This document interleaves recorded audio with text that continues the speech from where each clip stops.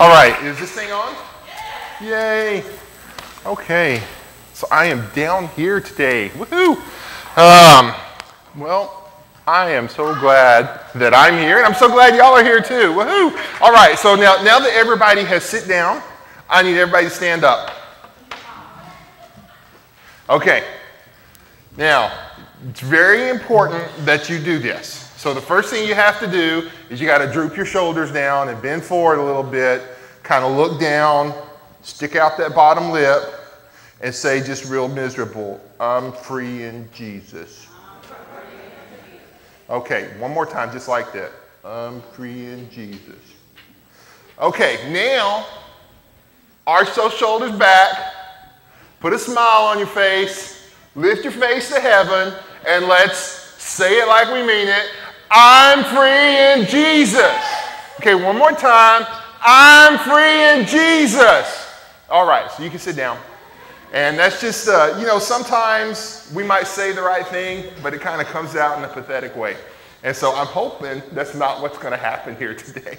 So, Father, I just thank you for this chance for us to come together and to worship you and to just be a part of you and your fellowship. God, I lift up Brian right now as he's struggling with sickness, and I pray for your healing to just wash over him. Lord, for the enemy that's attacking him to be defeated in Jesus' name. And I pray that you would just, your word would go forth and that it would speak and that people would be saved and they would be healed and they would be transformed and they would grow closer in their relationship with you and with each other. God, I just love you, and I give this time to you. I pray you use my mouth to speak your words. In Christ's name I pray. Amen. All right, so I got here this morning and found out that Brian was sick, and Howard was saying, well, I think I'm going to talk. And I was like, well, cool, because Brian had originally asked me to speak next week. And so I had written some stuff down, and then this week as I started to pray about that, I was like, well, God, this doesn't really seem to fit next week. I don't know what I'm going to pray about, so what is it you would have me say? And so I get here and I show Howard what I was going to talk about, and he's like, well, maybe the reason it didn't fit next week is because you're supposed to say it today. So he went, tag, you're it. And so, I only had an hour to get nervous. So hopefully you do okay. So last time I had 5 pages of notes. This time I only have 4. Most of them are scripture. So we'll see. I can talk longer. Don't worry. Once I get going. So this is Boundless by Design series that Brian has started off. I think, is anybody even getting anything out of that? Am I the only one? No? Okay. Anyway, I thought it was really cool, and I've gone back and had to listen to them again just because, sometimes you don't catch them all the first time. And one thought I had, and you can kind of write this down, it's don't let Satan lie to you and have you accept just being less bound. Press into God and strive to be boundless in him. So the enemy will lie and say, oh, 1 small step for victory, 99 more in bondage or whatever.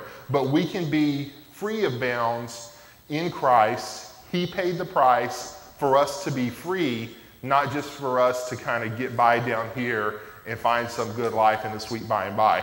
I believe in the sweet by and by, but I believe in the sweet here and now too. So the passage that I'm kind of basing my talk around is in Song of Solomon. So I don't know if you've ever, I don't know that I've ever heard a message from Song of Solomon, but I think it's really cool. If you do any studying in it, I came across some stuff, and it's there were certain segments of Jewish teachers who you had to be at least 30 years old before they would kind of even let you read it because you can get messed up. But the Song of Solomon, very simply, is a love story between a man and a woman, and you can kind of see as you read through it and you read through the rest of the Bible that it kind of mirrors and it shows the passion that Jesus has for us, his bride, his church. So this is chapter 2. I'm going to start with verse 14. This is the young man talking. My dove is hiding behind the rocks, behind an outcrop on the cliff. Let me see your face. Let me hear your voice, for your voice is pleasant and your face is lovely. And then this is kind of a background chorus who's saying, catch all the foxes, those little foxes, before they ruin the vineyard of love, for the grapevines are blossoming. And then the young woman speaks, my lover is mine and I am his. He browses among the lilies. Verse 15 is what I wanted to catch. This verse, I just wanted to give you a little context for it. It's in the middle of a love song between a man and a woman that mirrors the love that Jesus has for us and we should have for him. Catch all the foxes, those little foxes, before they ruin the vineyard of love, for the grapevines are blossoming. I don't know, has anybody ever heard the phrase, it's the little foxes that spoil the vine? Anybody? Great, let me see your hands. So a couple of people have. I guess I'm just weird because I hear that phrase all the time, and I've heard it all my life growing up. You know, because it's like, if you think about it, it's not like the big, like in your budget, it's not the unexpected $1,000 repair or $1,000 expense that kills you. It's the $2 for this soy decaf mocha cappuccino latte thing. It's $2 because you supersized this. It's $5 because you had that extra drink when you were out with friends. It's you got this pastry when you went into the grocery store, and the next thing you know, you come to the end of the week. What happened to all my money? I didn't do anything. You know, it's not like I did. It's like you didn't do any one thing. You did a bunch of little things. And it's those little things that mess us up so we're not prepared when the big stuff really hits us. And we have to be careful about those, because if we don't see them, then we're not in place. We're not where we need to be when the big stuff in life comes our way. So, man, I'm really nervous today. So I want to, thank you.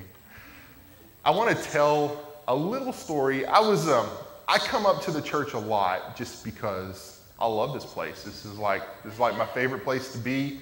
I love the people who come here, all of y'all. I love everyone, and I have to tell you now because you never hear it from me any other time. I don't talk a lot, I don't say a lot, but I kind of keep to myself.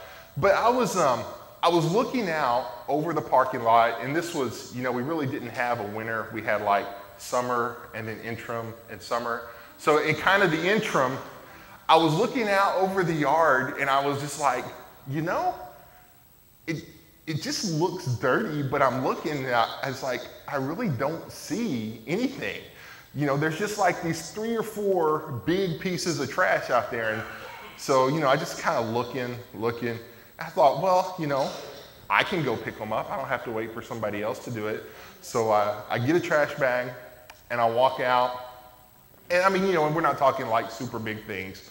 We're talking, something like the size of a sheet of paper or like an empty cold drink bottle or something like that. So, and there's one over there, there's like one off to the side, and there's another one there. So I go and I pick up those 3 things, and then after I pick them up, then I look, and all of a sudden, there's like these 7 or 8 things that I then see in the yard that they're not quite as big as those, but I could not see them before. They weren't there until I picked up these big things.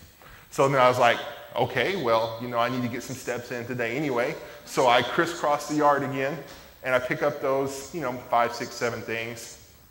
And then I look, and I don't know what happened, but all of a sudden there's like these 10 or 12 little tiny things.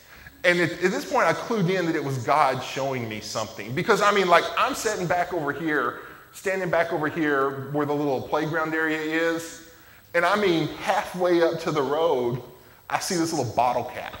It had to be God. And so it's like, I'm walking around, picking that small thing up, picking that small thing up. And so I must have crisscrossed the yard area like 3, 4, 5 times. And whenever I'm done, I've got almost half a bag of trash that, I then tie up and throw in the dumpster. And it was just, God was showing me that I didn't notice the little stuff. I couldn't even see the little stuff that was there because I was blinded to it. The only thing I could see were these few big things. I'm like, oh, there's just a couple of things. What does it matter? They're not hurting anything.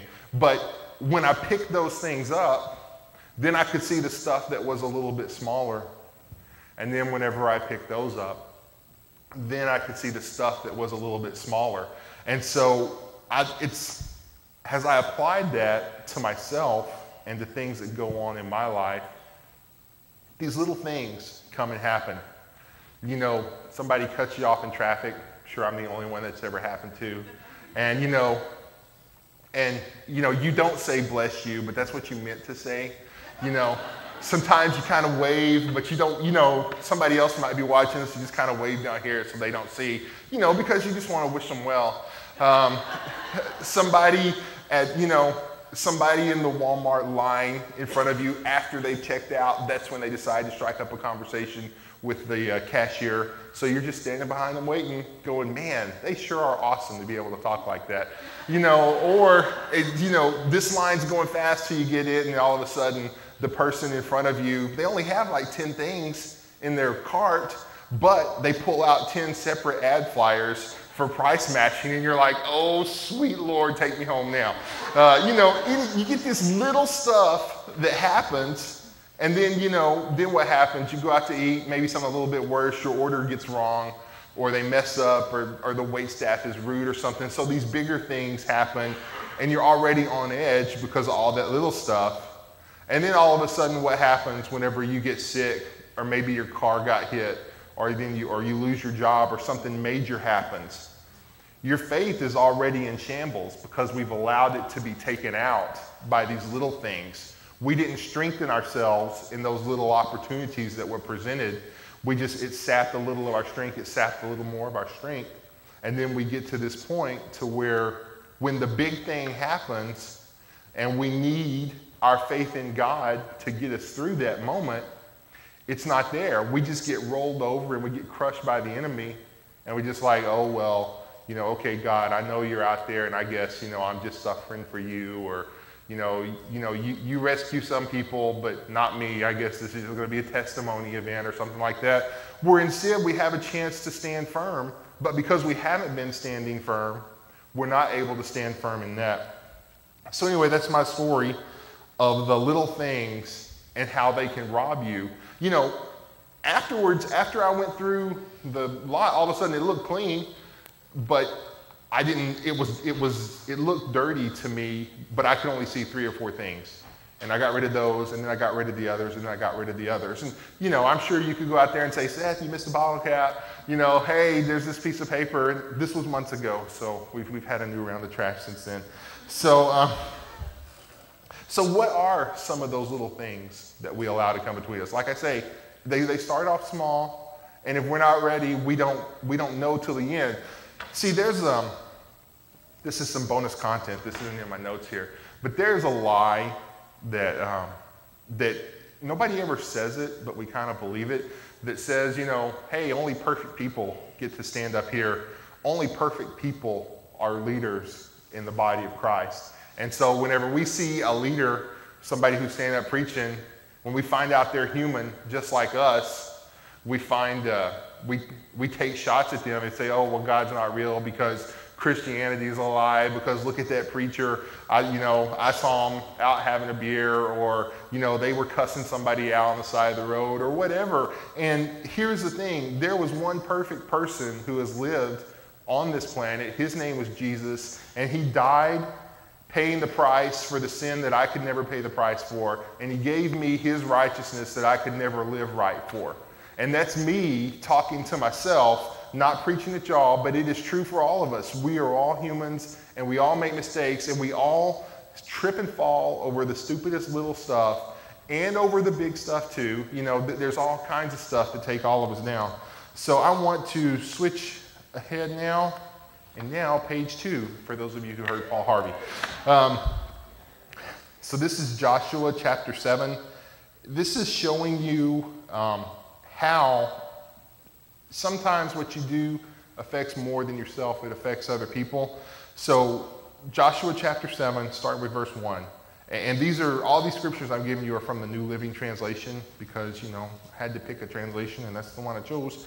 But Israel violated the instructions about the things set apart for the Lord. A man named Achan had stolen some of these dedicated things, so the Lord was very angry with the Israelites. Achan was the son of Carmiah, a descendant of Zimri, son of Zariah of the tribe of Judah, and that's an East Texan trying to pronounce words. Joshua sent some of his men from Jericho to spy out the town of Ai, east of Bethel, near Beth-aven. When they returned, they told Joshua, there's no need for all of us to go up there. It won't take more than 2,000 or 3,000 men to attack Ai. Since there are so few of them, don't make all our people struggle to go up there. Can anybody just hear the pride dripping off of those words? They didn't know it at the time because we know there was a sin, and Achan knew there was a sin, but Joshua didn't know there was sin in the camp. The other Israelites didn't know, so they sent out these spies, and they came back and do their job. Hey, that's a little town. We just need a few people to go over there, and we can mop that up and be back for dinner. So approximately 3,000 warriors were sent, but they were soundly defeated. The men of Ai chased the Israelites from the town gate as far as the quarries, and they killed about 36 who were retreating down the slope. The Israelites were paralyzed with fear at this turn of events, and their courage melted away. So somebody did something, led to some issues, and then those issues got bigger issues, and now all of a sudden, they're paralyzed with fear. So Joshua and the elders of Israel tore their clothing. I'm not going to tear my clothing. In dismay, they threw dust on their heads. They bowed their face down to the ground before the ark of the Lord until evening. Then Joshua cried out, "O sovereign Lord, why did you bring us across the Jordan River if you're going to let the Amorites kill us? If only we had been content to stay on the other side. Lord, what can I say now that Israel has fled from its enemies? For when the Canaanites and all the other people living in the land hear about it, they will surround us and wipe our name off the face of the earth. And then what will happen to the honor of your great name?" Now this is the same Joshua who led the people over the Jordan River. When the priests touched it, the river, the water stopped, and the people crossed over on dry land. This is the same Joshua who led the men of war around Jericho. They marched around it once for 6 days, and on the 7th day, they marched 7 times. They blew the trumpet, and the walls fell down. God took down the walls. And then they went up and defeated this city, who had, the walls around it were so great that there could chariots race on top. It was a big place, and they didn't even have to lift a finger to defeat it. And now, this one little town beat them, and all of a sudden, God, we're all gonna die. And then they're in fear that's not natural. The fear has a supernatural thing, and they're crying out. You know, they're whining before God. And I love, you know, sometimes I like the language the Lord uses. Get up. Why are you lying on your face like this? And he goes on to say, Israel has sinned and broken my covenant. They have stolen some of the things that I commanded must be set apart from me. And they have not only stolen them, but have lied about it and hidden the things among their own belongings. That is why the Israelites are running from their enemies in defeat. For now Israel itself has been set apart for destruction. I will not remain with you any longer unless you destroy the things among you that were set apart for destruction.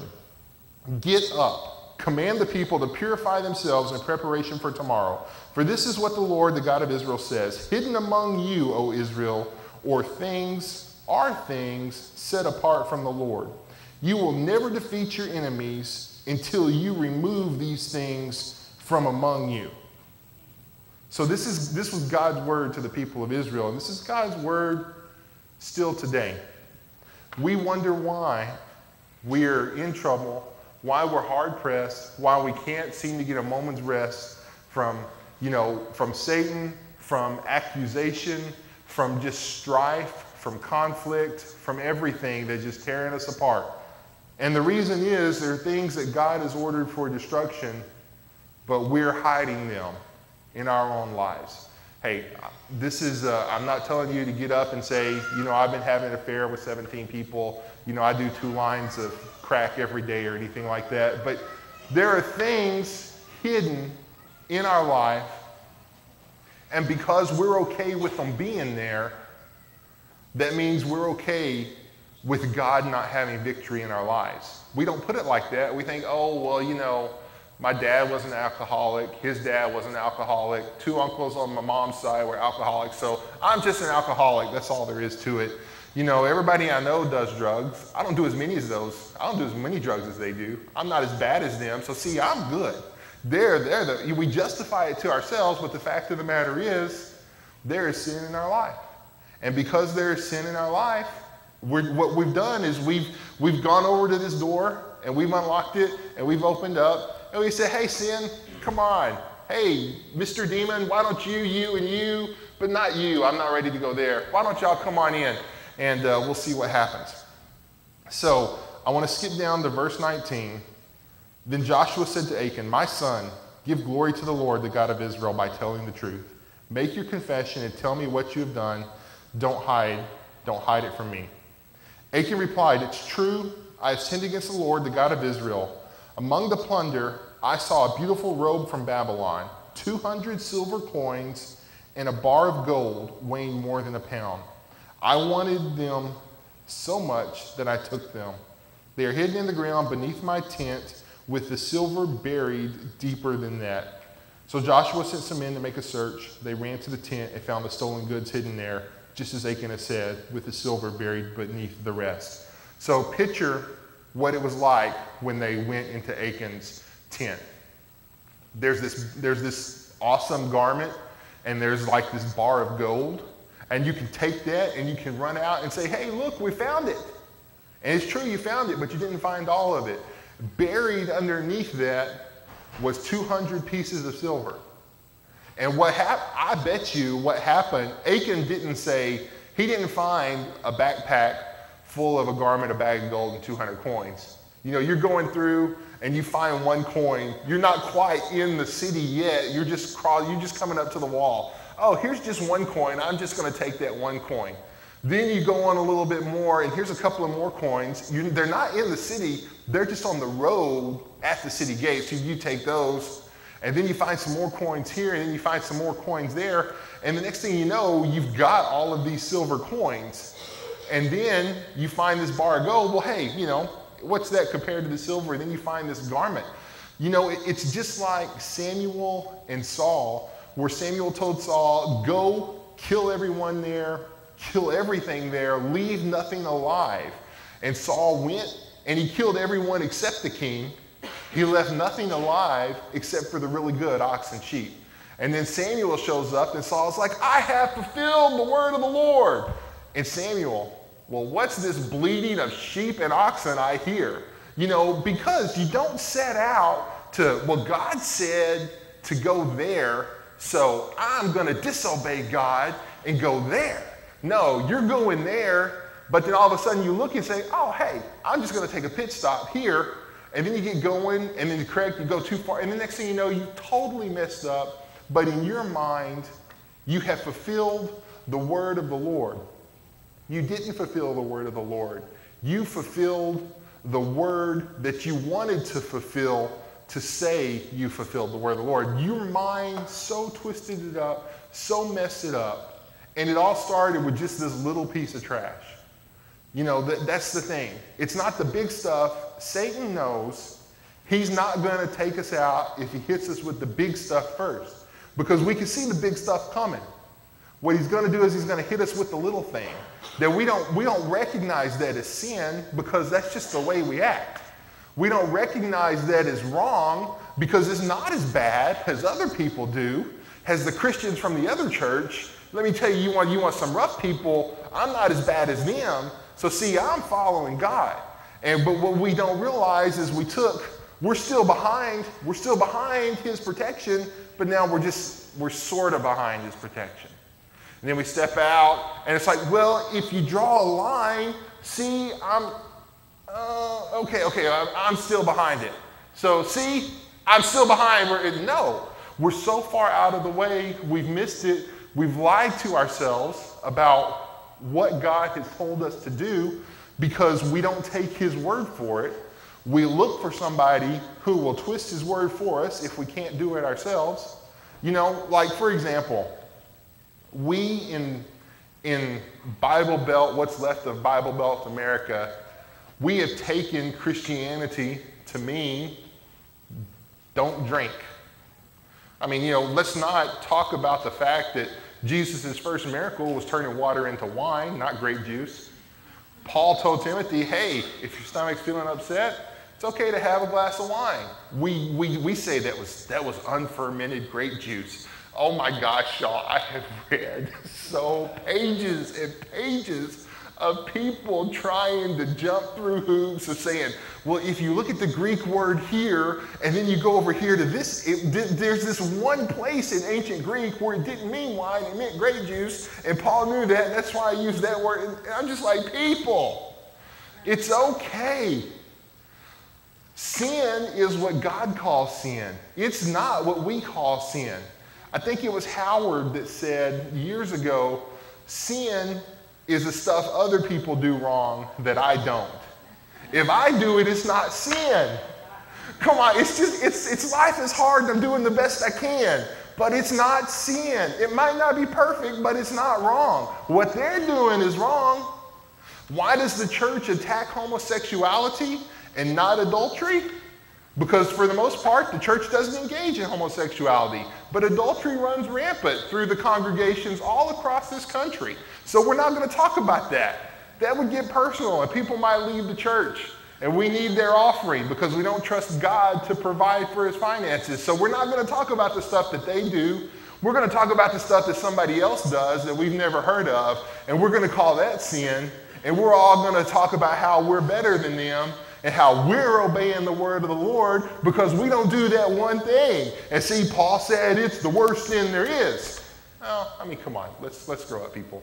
And let's just find out what God is truly saying. And let's come back and let's stand on his word. And let's not stand on our word. Let's not find the one preacher out there who says something that we can get behind and ignore what the Bible says. Let's come back to the Bible. Let's come back to God. So, let me see. I talked about that. Like I say,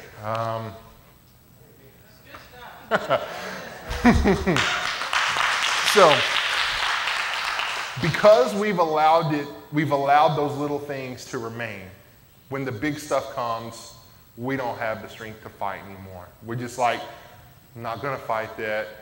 I just can't. I'm just going to roll over. God save my soul. I'll wind up in heaven when I die. You know, this earth is just toil and trouble and strife. And the Bible says those who endure to the end will be saved. So I'm just going to put my head down and take my beating because I know when I die, it's bonbons and cream cheese floating in the clouds on high with harps and wings and fluttery stuff. So I got my mansions in glory waiting on me. But we forget that Jesus said, I have come that you might have life, and you might have it more abundantly. He said the kingdom of God is at hand. He didn't say the kingdom of God is going to start after you die. The kingdom of God is here. And the reason our fights are hard is because we didn't fight. We didn't fight in the front lines. We let Satan run over us and trap us from our friends, from our family, from the rest of our body. I mean, it doesn't matter how strong your arm is. You could have Arnold Schwarzenegger biceps, but if I cut that off from your shoulder and put a sword in it and say fight, it's not going to do anything. It doesn't matter how fast your feet can move. If I cut you off at the knees, you're just going to writhe around in pain and beg for some relief. But here's the thing. I need y'all. And believe it or not, y'all need me too. So you can't run off and leave me alone. And I can't stay, you know, it's okay, it's true. You don't have to have anybody else to get saved and go to heaven. That's just you and Jesus. Don't let, you know, but here's the thing. If you want to live life, if you want to have joy, not happiness that is based on what happens to you, but the joy of the Lord overflowing you, coming up from within, those rivers of living water that the Bible testifies will come out of you in those situations, then you're going to have some friends close by that can man up to you and say, brother, you need to stop what you're doing because you're flat out wrong. And you know, and sometimes you've got to risk being, you have to love the truth more, and you have to love somebody enough to say, if they kick me out of their life, I can't let them go down in flames. They've got to know the truth. Now, here's the thing. That's not licensed to go up and get into somebody's face and scream at them and say, you're going to go to hell. That's not it. You better stop and you better find We'll have to clean out a closet because if you're like me, there's so much junk in every room in your house, there's no quiet place to go and pray. We need to find someplace quiet and we need to pray. And as we seek God, He's going to give us a burden for other people. And as we walk in that burden, Satan is going to fight back. Because, I mean, here's the thing, and you can agree with this or you can disagree with this. We're in a little bit of bonus time. I'm going to wrap up pretty soon here. I love y'all. I love this place. This place brings more joy to me than my house does. I've come up here at 10, 11, 12 at night and just sit in the parking lot. You know, eat some Taco Bell and just pray for blessings for people, pray for this place. But we have problems. This church has problems. And the problems didn't come in the door 2 weeks ago. They didn't come in the door 6 months ago. We've had problems in this church for years. And we've been okay with them being there. We've been okay with the strong man who is not God running this church. And we've just been, oh, well, I'm going to go to heaven when I die. Okay, it's Sunday morning. I know it starts at 10:30, but as long as I'm there by the preaching, it's okay. You know, we've allowed Satan to just rule our lives and to rule our church. This place, this group of people whom Jesus died for. He didn't die on the cross so that I could say I'm better than those people and I wish I could be a part of that group. And why doesn't that group get it together? And if those 7 people back there would just leave, this would be a much better place. No, Jesus came so that we could have life. He came so that we could grow in the fellowship of Him. There's just, I'm tired of, I tell you what, if you want to put on some big boy britches, come to the Tuesday prayer meeting. I tell you what, it's Tuesday prayer meeting. It's sort of like laundry. Dirty stuff gets brought up and it gets agitated and it gets spun around and beat out. But I tell you what, we come out of it cleaner than we've ever been. We come out of it with more peace among ourselves, greater fellowship that we need desperately. We need each other. We can't just hold on by ourselves. I was praying with, trying to pray with Lacey some this week and was having problems. I tell you, I woke up Friday with a headache. The longer I was up, the worse it got. And my stomach started churning and saying, nothing's ever coming in here again. And I'm about to spew some stuff out. And I was like, no, I'm healed in Jesus' name. And before I could argue with myself, I went back to sleep. But in the meantime, I had texted Lacey and just, said, hey, what's up? Tell me about this meeting tonight. And I went to sleep. 2 hours later, I wake up. The texts are still on my phone. It still says sending. So wait, what's the first thing you do with the computer problem? You reboot the computer. Well, it's still sending. And finally, I looked at that phone. I just kind of took a minute and I said, either this stuff is real or this stuff isn't. And I commanded my phone to work in Jesus' name. And you can think this is stupid, you can think this is pointless, but I commanded those texts to be sent in Jesus' name. Now you could say it's coincidence, but it just so happened that about 2 seconds after I prayed and I commanded it to work, then those texts went through. Because you see, I am bent. And I have a problem, and my problem is I don't want to talk to nobody, and if nobody wants to talk to me, that's just fine. Y'all are there, I'm here. Hey, we're part of the same family. I'm the crazy uncle that nobody wants to talk to. I own that. So I was like, well, no, I don't want to own that. I want to be a part. Well, Satan is like, nah, you don't really want to be a part. You're just saying that now. Give it a minute, you'll pass. And I'm like, no, this is real. I'm desperate. You start fasting. I called a fast in the prayer meeting last Tuesday. Weird stuff happens.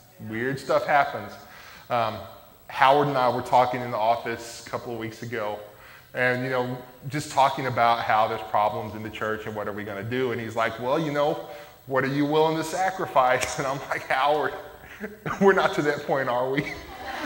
Can't we do something else besides sacrifice? I mean, look at me. If there's one person in this church who likes to eat, if you were going to take a look around, who would you say it is? I would at least make the finals. So I ended up fasting a couple of days and then a couple of more days this week. And I tell you what, it's amazing how much we begin to see God in our everyday life that we didn't see before because the little stuff was there. Fasting, you can fast and walk around, make you a Cafe Press shirt that says, I'm fasting, look how holy I am. Ain't nothing gonna happen.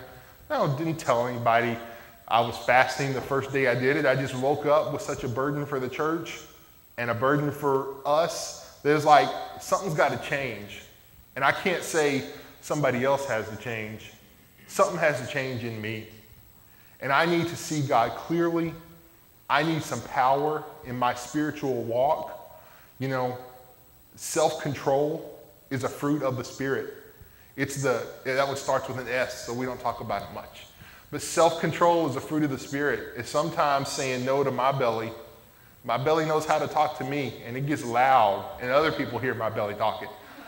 But I decided that, you know, I would rather hear from God like that than my belly. I want to long for God the way my stomach was longing for some food. And when I broke my fast and got something to eat, cheap fast food. Never tasted anything so good in my life. Oh my gosh, it was awesome. But here's the thing. You're changed and you're coming alive and you're shaking off this little stuff. Am I perfect now? Oh, look at Seth. He's fasted. Woo! No, I still have struggles. I still fall. The little stuff still trips me up. But now I kind of notice it on the way down and God catches me and I get back up. And here's the thing. When God saved me, he knew all the stuff I already did, and he knew all the stuff I was going to do after he saved me, and he still said, Seth, you're worth it.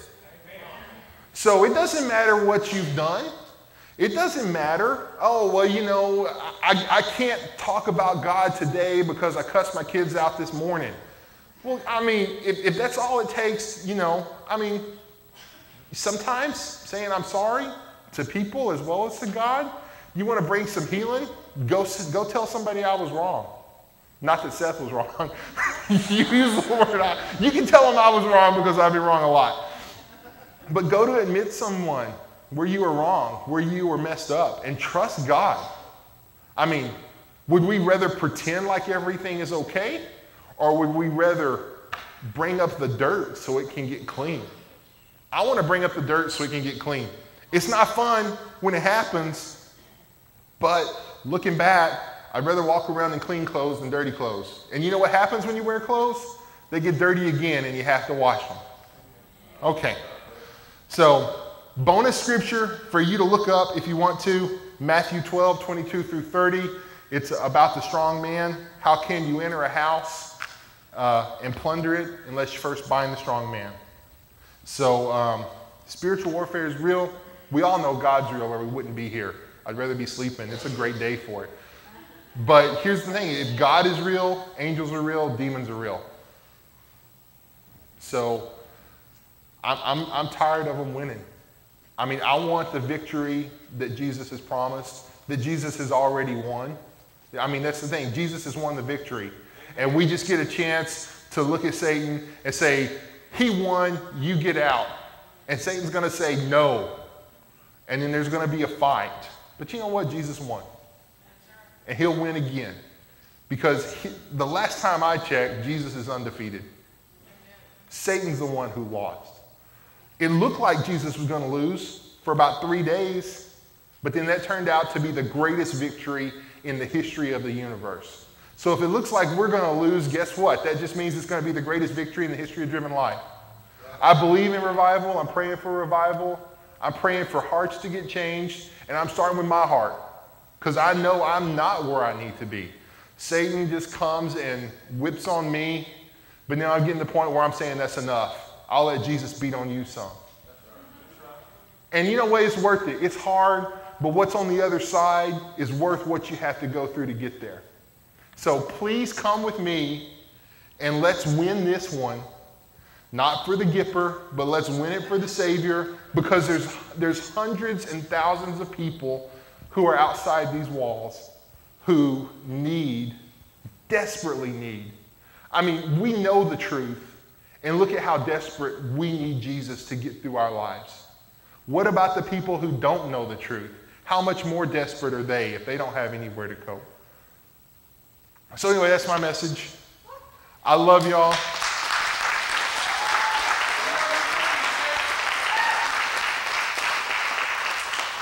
If anybody needs prayer, come on up. I'll be up here. Howard will be up here. Jason will be up here. If you need prayer, come on. We want to pray because we want to see us win. I want to see us win. So I love you. God loves you. Let me pray, and then we'll be dismissed.